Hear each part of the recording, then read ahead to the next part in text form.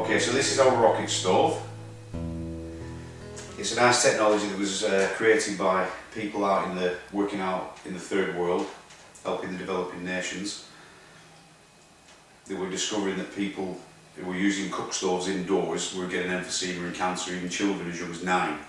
So these good people about 30 years ago decided to fix that problem, and the end result is a rocket stove.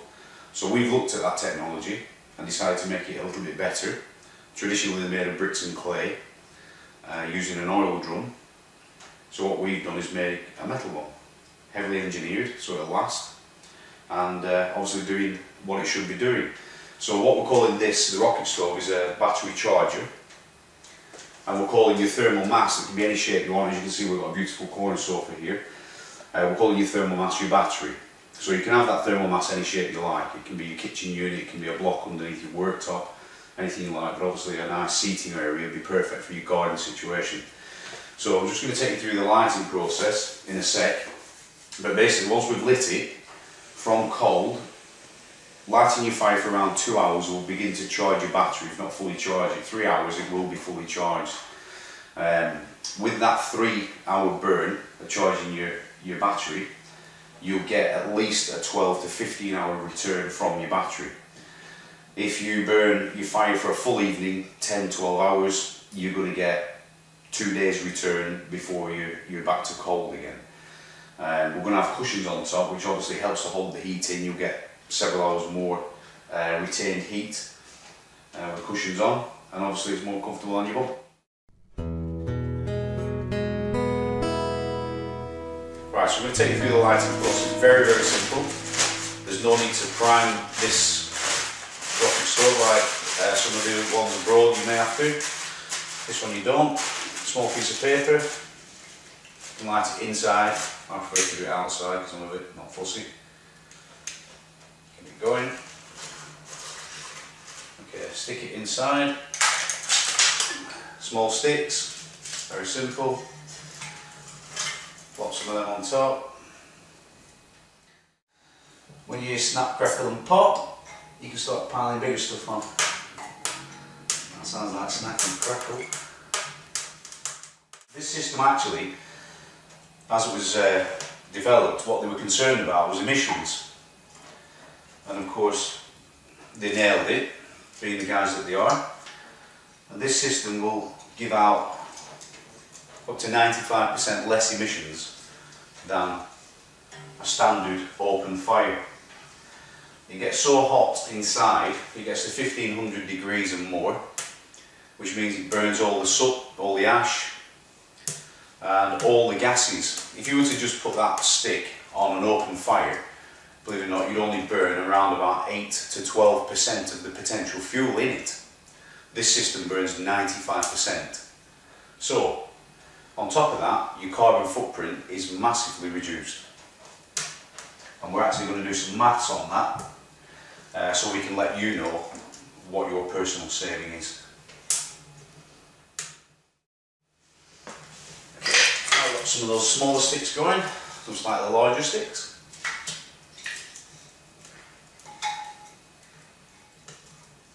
Pile these on.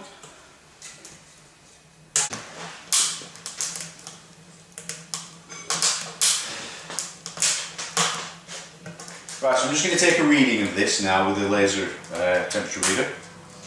And we had this fire going this morning for around about 2 hours, and the mass is still sat at 33 degrees. The fire went out, I should say, what time is it now? Yeah, the fire went out at least 4.5 to 5 hours ago.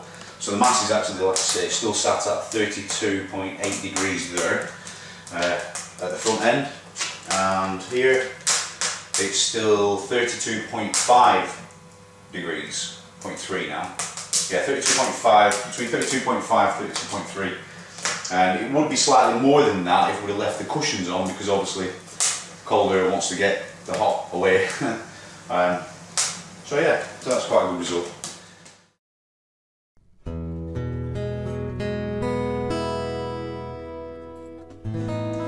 Right, also we just made this little cupboard. So if you want to speed up the process, now you see fire is just nice and rocking away now, but if you want to get it going a bit quicker, get a a better temperature on top, so if you want to fry some bacon or whatever, you can just, speaks for itself, you can hear the difference. Okay, so that's really burning the wood very, very quickly right now.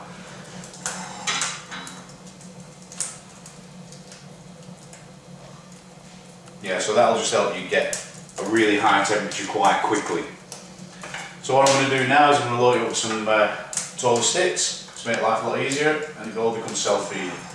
So what I like to do is just put this slider up to the back, just drop my sticks in, and that's it. So what'll happen is now, just as long as you're not overpack it and it's not too tight, your sticks will slip down. If you overpack it, obviously, you know, you can have a problem, so you must make sure they're not too tightly packed. So 4 to 6 is plenty. And what will happen now is, like I said before, just the bottom 2 to 3 inches of the sticks are on fire. It's all shooting forward. It's actually a fire that burns upside down and back to front, but what will happen is as they burn away, they'll collapse under their own weight, creating a bed to keep them burning and keep them going. And that's it. It's a great thing. Right, so now, obviously sat down on my beautiful sofa. It's 34.5 degrees. That's only been sort of lit since, well, it's the first burn since this morning. And it's really nice and warm under your bum. So you can imagine if you were sat in your garden, rather than having a chimney and all the heat and all the fuel being wasted, you're capturing your heat. You and your guests are sat on heated seating in your garden. That's going to return heat for, you know, a good few hours or as long as you're burning. Many people have got these in the houses in Canada and America where this technology was developed, and I'll certainly have one in my house when I can afford it.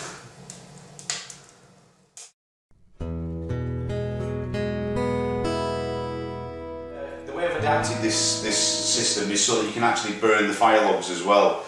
A lot of people probably couldn't be bothered with sticks, or maybe it's just easier sometimes. I find it easier sometimes when I can't be bothered, and I just buy a little bag.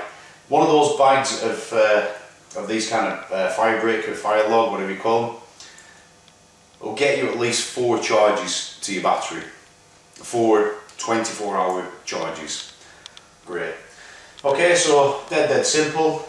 Just put them on the bed. Get a bit of a bed going. I mean, I have actually lit these myself using a fire lighter, just the traditional way you would with a traditional fire.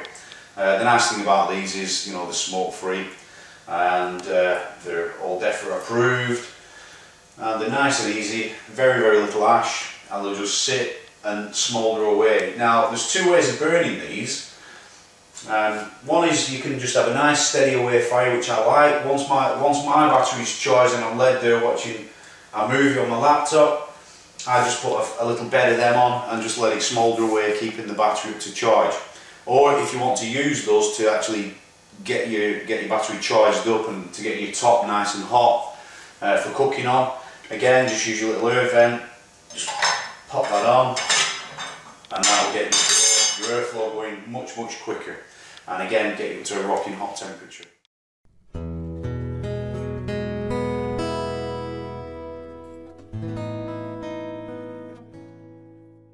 Okay, so there's a couple of options with this. You can buy the unit as it is, and we'll give you full installation instructions if you know a good brickie.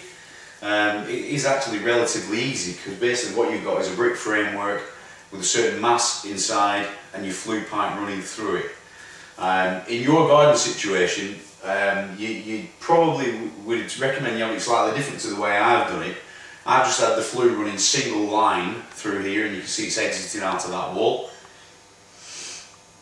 But what we'll do with your garden situation is, and what you should actually do, is put a double line in, so your flue comes along the front, curls round where that flue is, comes back on itself, and then your flue should exit somewhere behind the unit itself.